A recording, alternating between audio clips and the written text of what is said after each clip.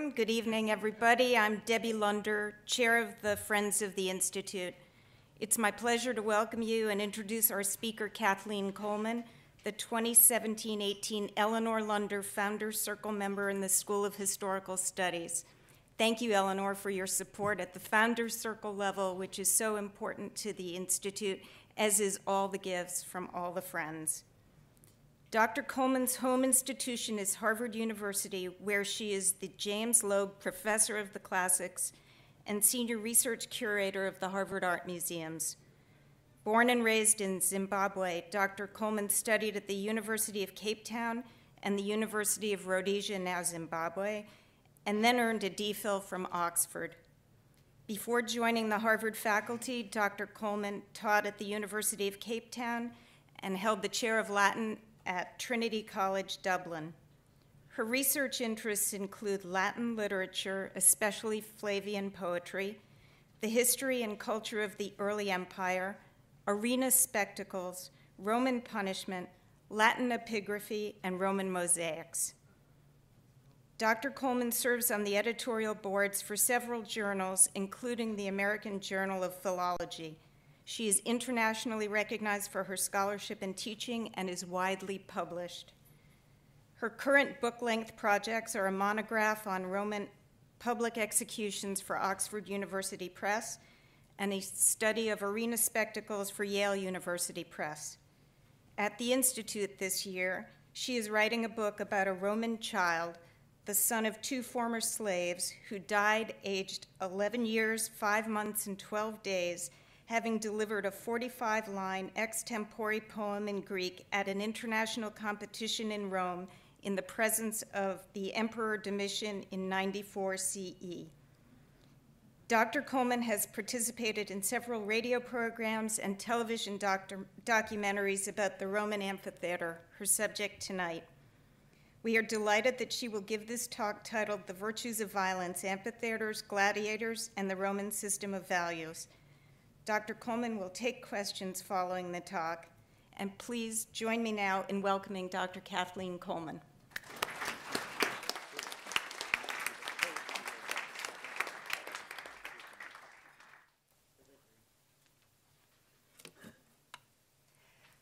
Debbie, thank you very much for that very nice introduction. Eleanor, thank you for bringing me here. Everybody, especially the friends, thank you so much for coming.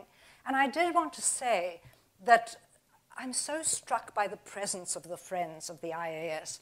You're not simply giving us physical support, you're giving us your presence and your commitment, and that makes for a community. And I see some of you at lunch and occasionally at dinners, and it's very striking to me that we're a community of scholars that's much broader than simply the people researching here. I like that a lot. Thank you for being here this evening.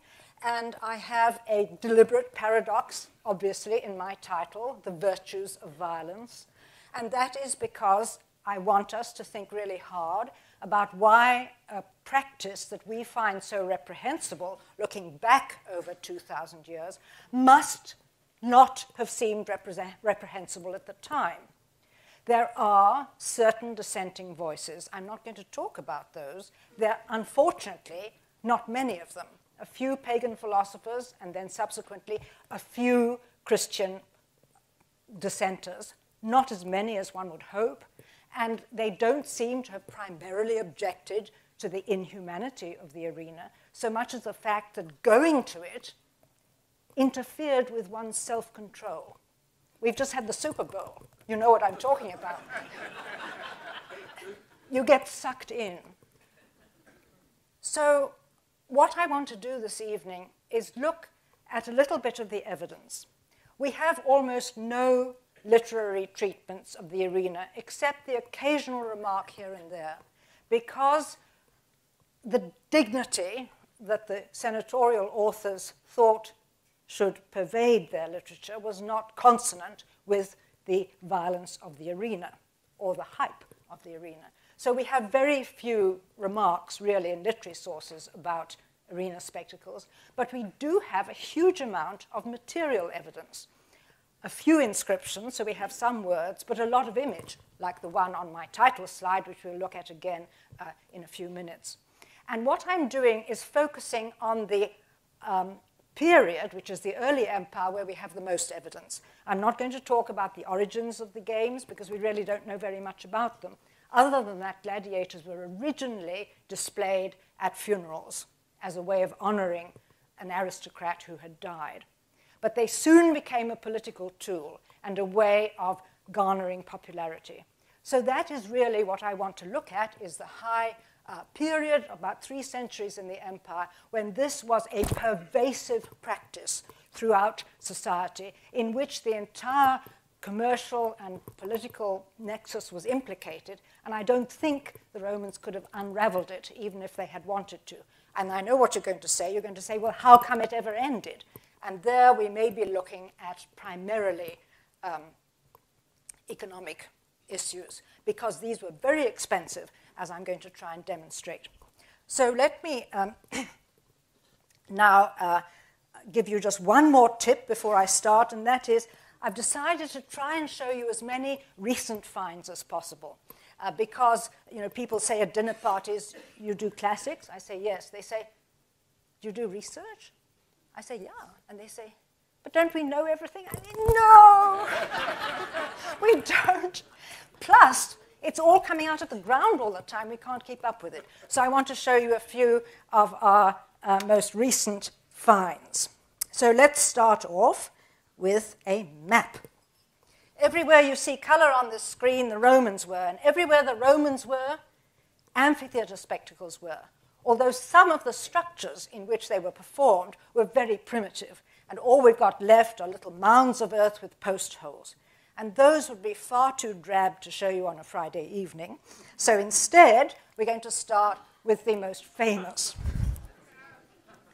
of the amphitheaters, the Colosseum, and that is not Gaius Sallustius Crispus Coleman, who lives at 248 von Neumann Drive. That is one of the Roman moggies who inhabit the modern Colosseum. And that's the good side. The bad side is much more instructive, actually, because you can see how it was built. It's these concentric circles which enable corridors to give access to the staircases that actually support the seating. It's a very, very economical design, and it's still the design of all football stadia today, if you look carefully. We will be looking in a moment at the basement down there, but for now, I want us to look very briefly at the cross-section so that you can see what I was saying, that if you come in through one of these arcade, come in through an arcade at the outside, you will then be funneled up the appropriate set of stairs so that you sit in the right section. And this is one of the features of an ancient amphitheater that develops very early, that it enables the correct portions of society to sit safely segregated from the less important people. And that means that actually an amphitheater does show us a microcosm of Roman society. So that the reason why I'm spending a little time on the architecture is to show you that by looking at the way they put their energy into what is actually probably the most sophisticated of all ancient buildings, has to be an index of the importance of what happened there to the society as a whole. So you can guess, I'm sure, without any prompting from me, who sits right up at the top under that roof. It's, of course, the women and the slaves, but everybody else has got more appropriate seating further down. And everybody went. They even had separate areas for children and their minders. So the ancient image, which is more telling, really, than anything modern. You see a coin here, which may not even have been actual currency. It may have been something more like a commemorative medallion. And it has every detail on something about the size of a modern quarter. And you can see both outside and inside simultaneously because of Roman perspective. And you can even see the four-horse chariot, like the one you can still see over St. Mark's in Venice, which is over the main doorway. You can see all 4 stories, the square windows at the top, alternating with the shields that must have flashed in the sun. the masts that would have held up the awning, and inside the 45,000 people who would have fitted in there, and in the middle you see the emperor's special seating area, which has been raised up on that coin. It would, of course, been right down by the arena, so you'd see all the action. But it's been raised up for us so that we can see him presiding over this spectacle. And there's great political capital made out of the construction of the Colosseum by the Flavian emperors when it was opened in the year 80. Here is a later medallion which has a very telling legend around the edge, which you can read with me. Munificentia Gordiani Aug, short for Augusti, the munificence of the Emperor Gordian. It had burnt down, or part of it had burnt down, in the early 3rd century. And amid all the stresses of that century, the emperor found the resources to put that up again because it demonstrated his generosity and his care for his people. And this is one of the virtues of these violent spectacles, that they can demonstrate the care of the impresario for his people. And we see this playing out in every tiny little community throughout the empire, when the local baron, who's a big important frog in a very small pool, will spend his money on 4 pairs of gladiators and 2 bears or something like that. Then he gets a big statue in the town square because of this generosity. So this is an outlet. These spectacles are an outlet for the wealth, the demonstration of the wealth, and the standing in society of the most important people. Now, if we move on from here, we will see a modern impression. There are some details that are wrong, such as, for instance, these archways around the arena floor. But I like to show you this because it gives an impression of the scale of the place. It shows you the, oopsie, sorry, I must stop doing this. It shows you the awning at the top. And except I'm sure it wasn't ever as taut as that. I'm sure it flapped like crazy. And it also shows you the scenery in the arena, which we know from literary sources would have sometimes been erected. Because of the verisimilitude, the Romans loved making things match. And the verisimilitude of having little hillocks and water sources and so on made, I'm sure, the beast spectacles look much more realistic. Good. Now let's look briefly at the basement, which is 2 stories deep, actually 6 meters deep. And it's divided into 2 levels. And you can see how it worked. We have cages on the lower level, which have a grill across the front.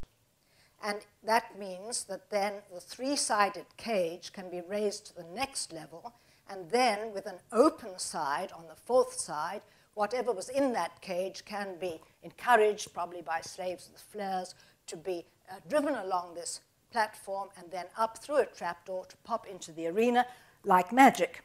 We can watch Animal Planet and that kind of thing. The Romans brought the animals to them, right? And we have these remarkable inscriptions suggesting that the beast trade was really very widely dispersed. The attrition must have been simply horrific. There's been recent research done comparing the Roman statistics, such as we have, with the importing of animals from Africa to the zoos of Europe in the 19th century. And the rate of attrition must have been even worse, probably, in the Roman period. But you were seeing the animals actually in action, not on a calendar or something, but actually in action in this artificial space in the center of the city, and not only the center of Rome, but, as I said earlier, throughout the entire empire. So, what about those gladiators? Well, we know that they were quartered next door to the arena. In the case of Rome, the big Ludus Magnus was built by Domitian right next to the Colosseum. The one, my favorite, my first choice for the next excavation is the tunnel that leads from the Ludus Magnus to the Colosseum. It must be absolutely full of graffiti. I need to see those. And then we have another of the training schools down here, the Ludus Matutinus, most likely for beast fighters. We have already excavated part of the training arena in the Ludus Magnus. The gladiators were professionals, but they were slaves. And this is an important feature of the virtues of violence, because those people have no standing, they have no status as persons. They are property, and therefore whatever can be done to them. And as property, they can be deployed however the owner wishes. But they were very valuable. This is the paradox. They were very valuable. We have a legal text from the 2nd century where a lawyer is trying to demonstrate the difference between hire and purchase. And he says, think of the Roman amphitheatre. If you rent gladiators for your show and you can send one back in an okay shape to his barracks, you'll pay 20 denarii for him. But if you kill him, you pay 1,000 denarii, and basically you've bought him. So instantly you can see the pressure not to kill gladiators, because the markup is phenomenal if the guy dies. Right? They're property. They are property. And yet, as I said, they're professionals. They must have been very highly trained. They must have had relatively decent living conditions if they were going to be in good physical shape. And they, of course, would have gained some form of status within their community. And on their tombstones, there is no sign of shame. Their gladiatorial profession is boasted about just as prominently as if they were a bricklayer or a bootmaker or any other ancient profession. That's part, again, of the paradox of the status of the gladiator in Roman society. If they were not actually slaves, they could be assimilated to the status of slaves if they wanted to sign up for the arena, which may seem yet a further paradox. But it might have been a way of avoiding debt, because if you can't own anything as a gladiator, as a slave, you cannot owe anything. Now, here is, as far as I know, the only representation we have of a gladiator in training. Now, when you go to the beach, if it's windy, you need one of those umbrellas with a big, solid base so that it won't tip over in the wind. And that's basically what this guy is practicing against. There's the post, and there's the big, solid base, and he is practicing his sword strokes, and he's a right-hander, as you can see. It's the equivalent of the punch bag in the gym. They're everywhere in the ancient world, gladiators. They're on every conceivable surface. These two lamps are the smallest, most inexpensive items you would have in a Roman household. On the left, you can see an actual gladiatorial scene. It's noteworthy that one gladiator is kneeling and the other one is erect. This is the moment you're constantly seeing represented, the moment of defeat, the critical moment, what's going to happen to the defeated gladiator. And then on the right, you have a lamp which merely has gladiatorial equipment on it. There's no figural scene. There are just swords, shields, and helmets. I did something 2 summers ago I'm never, ever going to do again. I did a catalogue. It was awful. I did a catalogue of these lamps, and I did make an interesting discovery. I had almost 100 examples, and I've discovered that the most common equipment is the equipment of the Thracian style of gladiator with the bent sword and his opponent with the straight sword. And those are the only 2 gladiatorial fighting styles that have fan clubs in the ancient world. So I think that these lamps may have been made for the fan market. I'm not completely sure. Now, here are those styles, okay? You start with your underpants and you move from there, okay? This is the Thracian, the guy I mentioned with the bent sword.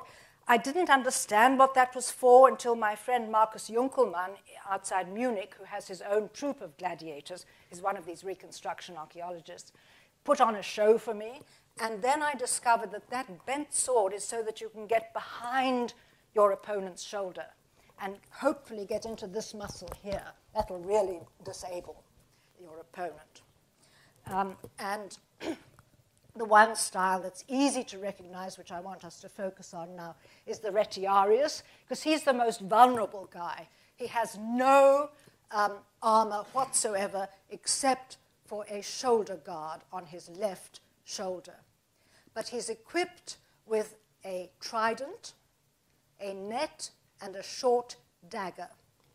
The lack of protection, no helmet, no shield, no nothing, means, of course, he's very vulnerable, but he's quick. And that's the other thing I learned from Marcus's display. This guy fights that guy, the secutor, who is heavily protected, as you can see. Great big shield, helmet, big greaves, etc. But he's slow. And through this visor, he can see almost nothing. So almost nothing. And it's also very stuffy under that helmet. And at Marcus's display in his girlfriend's paddock, the poor secutor was trying to follow the retiarius, jumping about like that, and he had to turn his head like this because he could hardly see anything. And that is another of the virtues of violence, is pitting these positives against the negatives, the advantages against the disadvantages. The Romans obviously loved that. The quick, vulnerable guy and the heavily protected but very, very encumbered fellow. How are the odds going to pan out?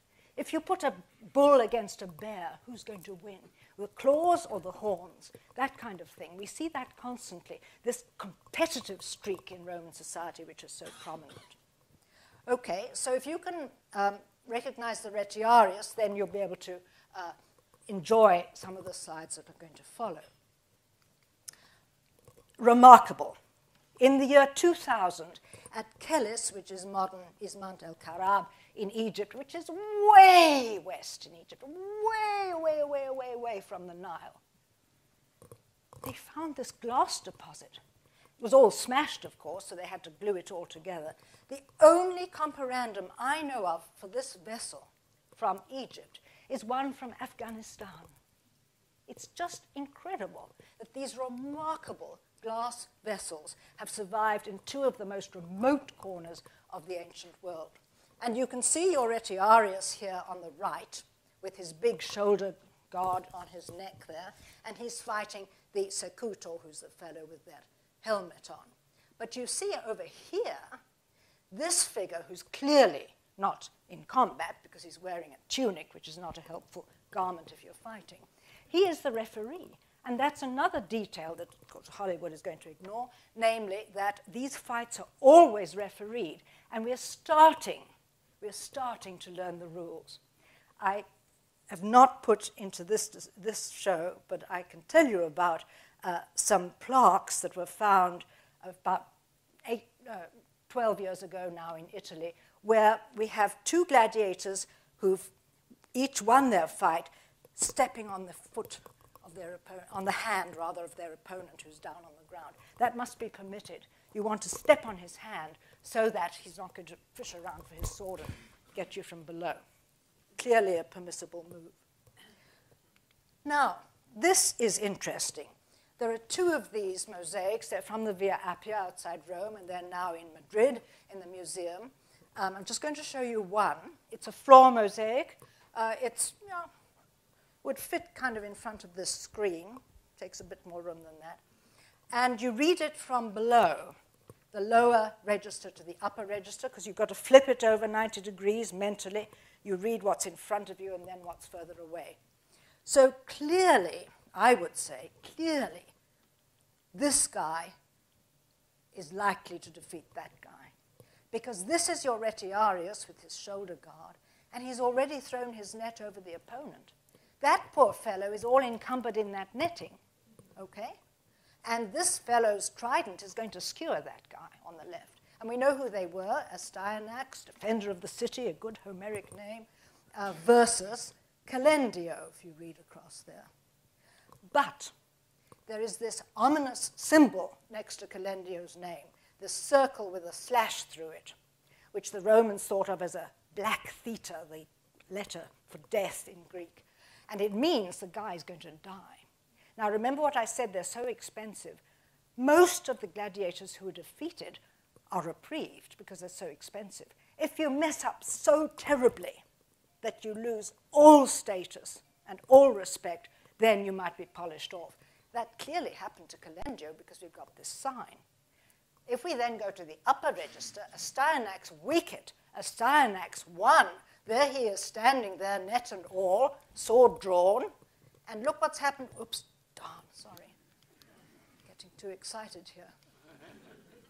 Look what happened to Calendio. Look at all these red streaks. Can you see them?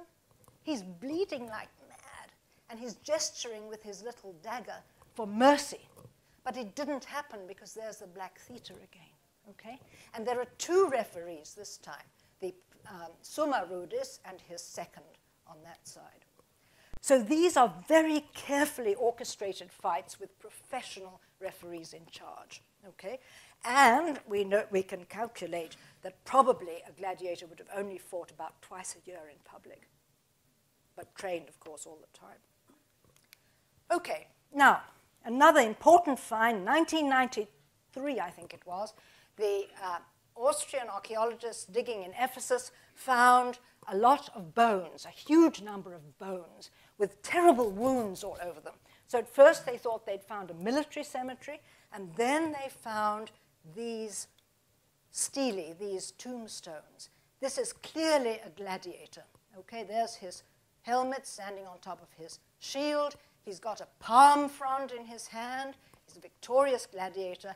And the inscription tells us that he was a murmillo, which is a special gladiatorial style, and it was dedicated by his wife, Hymnis. So now we have a lot of bones giving us osteological evidence for the way gladiators were trained and fed. And that has been very instructive. So here you have from one of the archaeological publications from the Austrian team, a disposition of where the most wounds are on these skeletal remains from Ephesus. And the great, great, great mystery is that the largest proportion are on the skull. But every gladiator except the Retiarius wore a helmet. So how come there are so many wounds on the skull? This is a great problem. I said earlier that those helmets are very, very stuffy and hot and difficult to wear. But if you cast it off while you were fighting, that was tantamount to suicide. So is it the case that the people with the wounds to the head have actually been polished off afterwards as a form of execution by a blow to the head, or what exactly? We're still trying to work out exactly what's happened there. But it demonstrates a point that every piece of evidence solves one mystery and starts another one. Now, let's move on from there to that helmet I was talking about. This would have weighed about 5 kilos, which is a lot to wear on your head when you're trying to fight. And I imagine that the fights were probably timed, although we have no evidence of that. And for many years, people thought that these were probably just parade helmets. But I think now it's generally accepted that people may have actually worn them in combat, which would have added to the stress and the strain. And of course, Pompeii is the place where one has evidence of this kind. You also, at Pompeii, have the epigraphic evidence. These wonderful, some are inscribed and many like this are painted. These are advertisements. And this is advertising the gladiatorial team of Aulus Suetius Certus, who is aedile. He has a special magistracy in Pompeii. And this team will fight in Pompeii on the 31st of May. And there will be a hunt and awnings. You see, he's taking care of the audience. He's giving them an extra frisson. They're going to see animals. And they'll be under the awning. They won't get sunstroke. But it was expensive. That's the subtext. You know, I'm shelling out. You guys won't even have to sit in the sun. because I'm going to have the awning strung, which meant employing more people to take care of it. And one other interesting thing about this is painted outside one of the gates of Pompeii. So why does it bother to say that this spectacle will be at Pompeii? It's because that's where you catch the bus in antiquity. So they were obviously expecting people traveling around the circuit in this part of Italy, and they would need to know, well, I must come back to Pompeii on the 31st of May because there's going to be a spectacle here. We have spectacles advertised at Pompeii that will take place as far away as 60 kilometers. So this was a big, big spectacle. You know, you would write in your calendar, I must be there on such and such a day because, you know, the Eagles are going to play again. Won't be the Patriots this time. Good. You also want to keep the audience happy by giving them something to take home, okay? And we have several paintings like this from Pompeii. Basically, what you have here is two taut cables in parallel. And then looped through hooks or riggings on these cables, you have two loose cables. And attached to the rings are the four corners of what can best be described as a pillowcase, which is full of all these little bagels and, you know, dates and things like that. All you have to do is jerk the end of this loose cable, and then that pillowcase will bounce, and all these goodies get scattered among the spectators. And Seneca tells us the time to leave is before this happens, because there's such a scrum, okay? People don't behave nicely when they might be catching a bagel.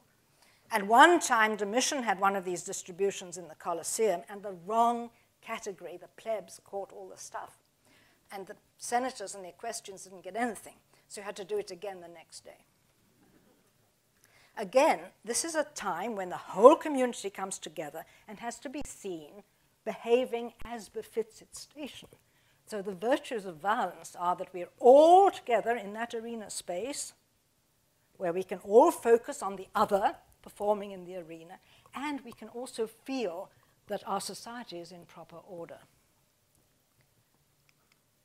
Now, we know from Pompeii the outcomes of certain fights. Marcus Attilius, up there you can see his name. T stands for Tiro, he was a recruit, and he wicked, he won. He won against this fellow Hilarus, who'd fought 14 times. He came from the gladiatorial school of Nero, probably. Fought 14 times, and he'd won 13 times. He'd won a wreath. That's what that back to front C is there. And he is M, he's missus. He's granted a reprieve. He lost, but clearly he was reprieved. He wasn't executed as a result of his loss. But then there's a sequel. Marcus Attilius, okay, one fight, that's the one we've just seen, one wreath for the one we've just seen, won again. And this time, fascinating, he defeated Lucius Raecius Felix. That is a freeborn Roman with 3 names. That's not a slave like Hilarus, okay? This must be one of those volunteer gladiators who had fought 12 times and won 12 times, and this time he is reprieved. He slipped up this one time, but he's got a good track record, so he gets reprieved. And look, he's kneeling, and his helmet is sitting right way up. That's the plume. That is the cheek piece. He'd taken it off as a symbol of accepting his defeat, a symbol of submission. And the kneeling is also a symbol of submission. We don't know who wrote this, but probably, I would guess, a gladiatorial fan. And you think back to those little lamps that may have been the prized possessions of those fans. Now, just one tombstone. He's such a little guy.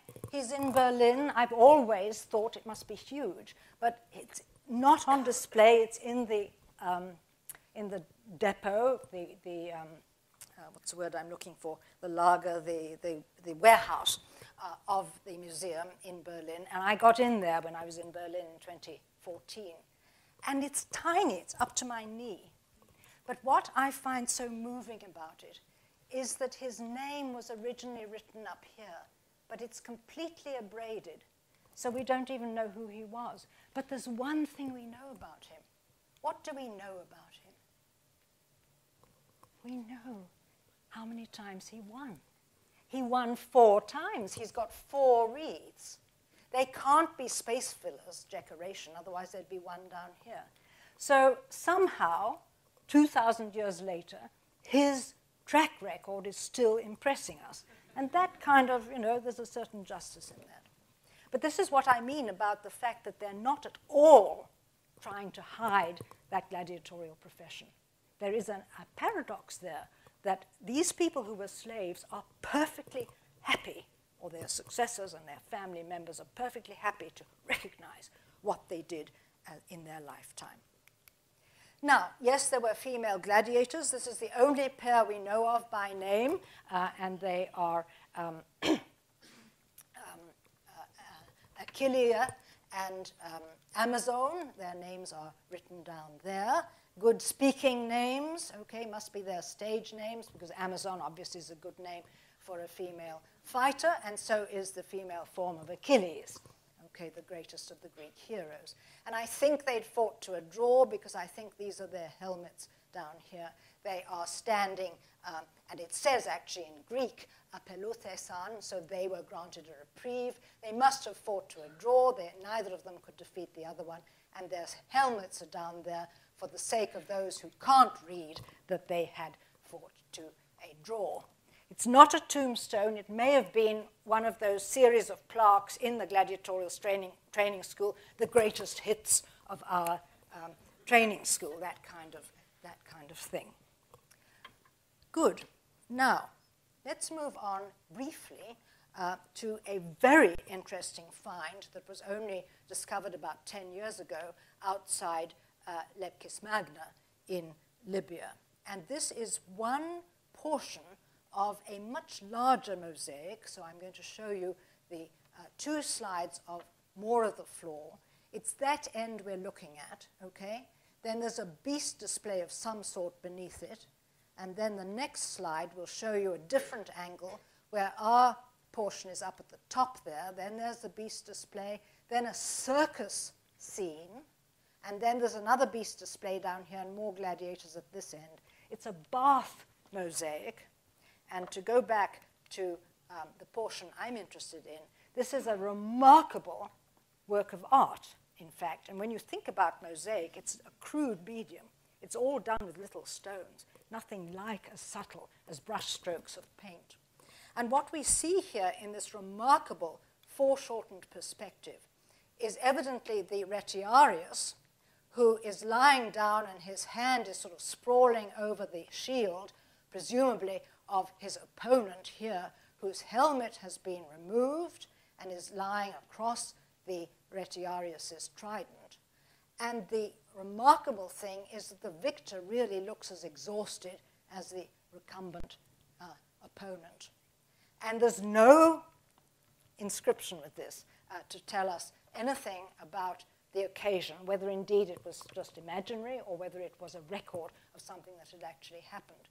But it is, as I say, a unique depiction of the kind of exhaustion that overtakes victory, which is not a feeling that you get very often with these boastful, I won so many gladiatorial fights types of representation.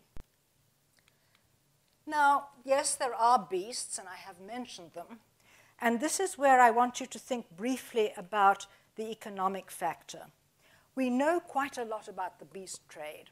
We know it was highly organized in North Africa with companies that had their own logo and were exporting animals to the arenas of Northern Europe, along with olive oil and all sorts of other things. And this unique representation from Algeria actually shows us how the animals were trapped. So what you start with is a net. Inside the net, you put a lot of bushes so that the net is disguised. And then every so often, you have a little corral of tasty smelling sheep or llamas or something like that. Then in front of your shrubbery, you place men behind shields, and the men have flares. Then you have the hunters on horseback who will chase the gazelles and the leopards and the lions into this space. And, you know, the occasional hunter may get mauled by a leopard, but that's kind of like, you know, a capital loss if you're running one of these companies. And you have your cage ready with the door open, and it's on a chassis with wheels, as you can see. It's reinforced by this very, very strong pair of metal bars, because that animal, when it gets in there, is not going to be happy. He's going to try and get out. Very frequently on other representations, we see somebody sitting on top of the cage, poor blighter. He has to drop that door when the animal jumps in there. And then it'll trundle off, you know, to be part of the commerce, the commercial transaction.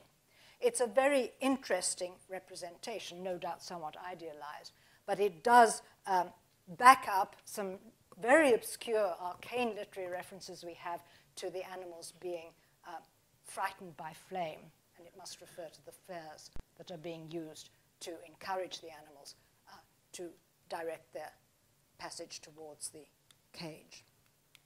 And this from Smirat in Tunisia is a very eloquent mosaic, as you can see, because it's got so much writing on it.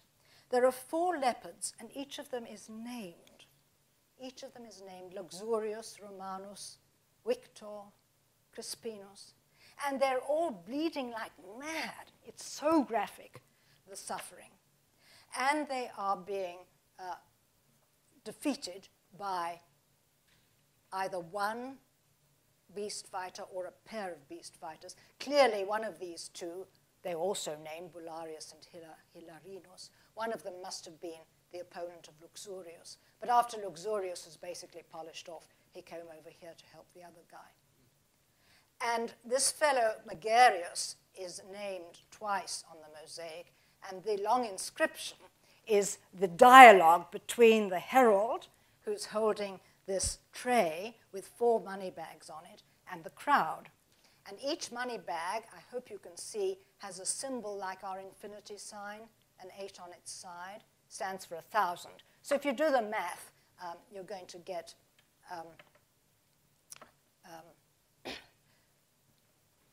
4,000, right? Okay. No, wait a minute, I'm making a mistake here with the arithmetic. Let's just look at the inscription for a second. Yeah, that's right. It's 4,000, because look at the Latin there says, do you think that Megarius should pay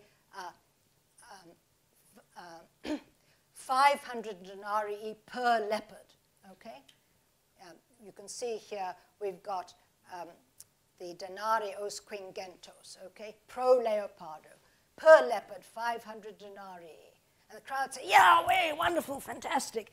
But in fact, Megarius has doubled the amount. It was such a wonderful display, and they all died, okay? And they really suffered because there was no SPCA or this sense of animal rights or anything like that. These were dispensable. The Romans didn't know that they were forever changing the ecology of North Africa with this habit. So the price has been doubled because, again, it's that generosity, that munificence that I mentioned earlier, that the person in charge, who is Megarius, is so generous that he can afford to double the fee. And I would imagine that if the leopards had names, somebody was betting on them beforehand. I would guess so. But we have no firm evidence. Now, a new find from Kubura in Lycia, which is in southwest quadrant of Turkey. A remarkable find, 27 panels. I can only show you a couple here. This looks very much like a cage on wheels, but it can't have been, because look at the edge. That cage could not move if those are meant to be rollers, because this would prevent it from any sort of movement. And we see the beast fighters jumping over the beasts. We see the beasts being hauled away dead, okay? And then underneath we've got this innocent little frieze of bears in pairs. It's a remarkable, very eloquent, but also dumb, because there are no words with it, representation clearly of a set of spectacles that must have been of tremendous resonance in this community. And we fortunately do have another bit that joins up there, but doesn't help us because we don't have this end to see whether that same break was on at this end. And I wanted to show you my favorite of these panels. We don't know if this is 3 pairs of gladiators or just 1 pair in sequence, okay? In combat, starting to win, defeated, and there's his helmet. And the artist has made a nice little dip there so that you can see his helmet roll away from the spectacle. As I say, there are 27 of these. Finally, the arena as a locus of punishment. This is the column of Marcus Aurelius, whether or not it was put up in his lifetime. And you can see what happens to the barbarians. They wear trousers, and they get their heads chopped off. Okay? In other words, the frontiers are safe. The barbarians can't get us. We're controlling them. And this is part of the resonance of the arena. It's a good space for punishing people because everybody can see it happening. So, my title slide. This bull has got a belly band which would be tightened to make it hurt, and that makes him very angry. It's hard to get the animals to perform. Often they're just too frightened and they don't bite the right person or they don't bite anybody. But if you can get them to a certain point of enragement, then you're more likely to get a rise out of them. Depends on your perspective whether you think these 2 people are lying on the ground or whether they're in midair. Either way, it's not good news for them. Okay?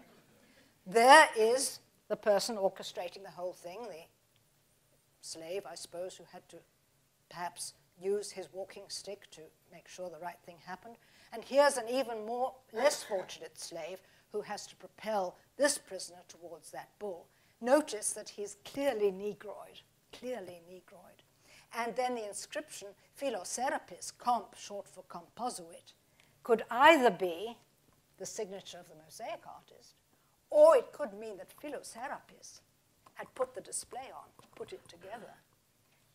It's clearly something that was meant to impress, and it lies in a tiny little room in a villa in front of the couch where you would conduct a business conversation. It's a little cubiculum off the peristyle. So while you were discussing some business with a business partner, he had that to look at. This is the worst. I'm sorry about it. At every point where claw or tooth is making contact with the prisoner, there's this graphic flow of blood in a row of tesserae. The tesserae have come out of the body of this attendant, but at least we can see that he was wearing sandals, whereas the prisoner wasn't. And the hair is completely different on the 2 figures. There's clearly some sort of ethnic differentiation being made here. And this was in a private house. And that was a dinner plate.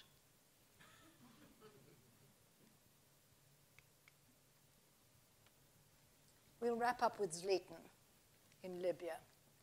The beautiful part of this floor is the central portion. Some of these are the opus sectile type of mosaic with big marble pieces.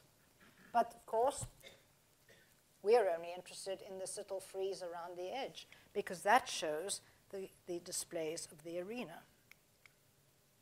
There was always musical accompaniment, or when I say always, if you could afford it, there was musical accompaniment. A lady playing the organ, you notice, trumpeter, 2 horn players, all looking this way towards the referee, who's looking that way out of the image, waiting for the crowd to decide, thumbs up, thumbs down, don't ask me which way it went, because this Eques has defeated that one and obviously wants to kill him because you can see the referee is staying his hand. He's got his wrist there in his hands, and they're waiting for the verdict.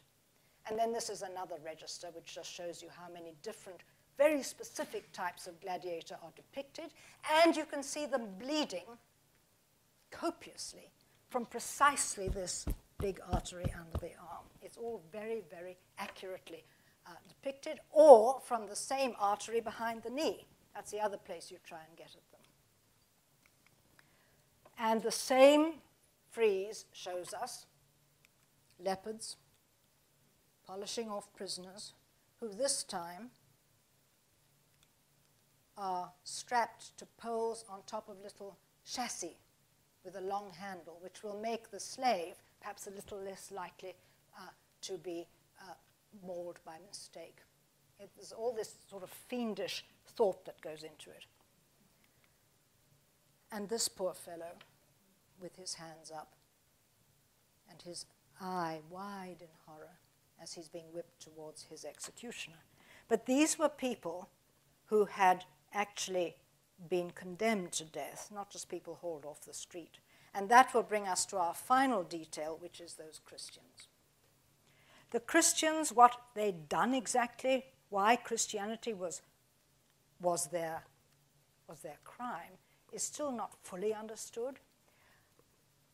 There must have been some sense in which they were upsetting the balance of power between the gods and man, since they were not polytheists. And if only they would sacrifice to the power of the emperor, then they would be let off. It would be clear they weren't Christians and they could go home. And so I just have a couple of quotations from the most famous, probably, of these accounts of martyrdom. And they are written by Christians, so they are somewhat parti pris, obviously. But it's the martyrdom of Perpetua and Felicitas. And Perpetua tells us in her own voice, as it were, that she was brought before Hilarianus, the governor, who'd received his judicial powers as the successor of the late proconsul Minucius Timinianus. And he said to me, "Have pity on your father's grey head, have pity on your infant son, offer the sacrifice for the welfare of the emperors." "I will not," I retorted. "Are you a Christian?" said Hilarianus, and I said, "Yes, I am." And that was the problem for the Romans, that it didn't work.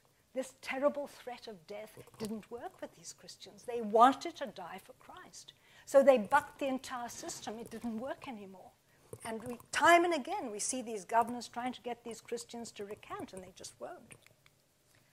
So when Perpetua and Felicitas were brought into the arena, they were put up against a heifer. And as the martyrologist says, this was an unusual species, but it was chosen so as to match their sex with that of the beast. And so they were stripped naked and displayed draped in nets. But the crowd was horrified when they saw that one was a delicate young girl and that the other was a woman fresh from childbirth with milk dripping from her breasts. So they were brought back again and dressed in unbelted tunics. The problem was not that they were going to be killed by the heifer, but that they were naked. You know, standards. And then Satyrus was one of the male Christians who was punished with them.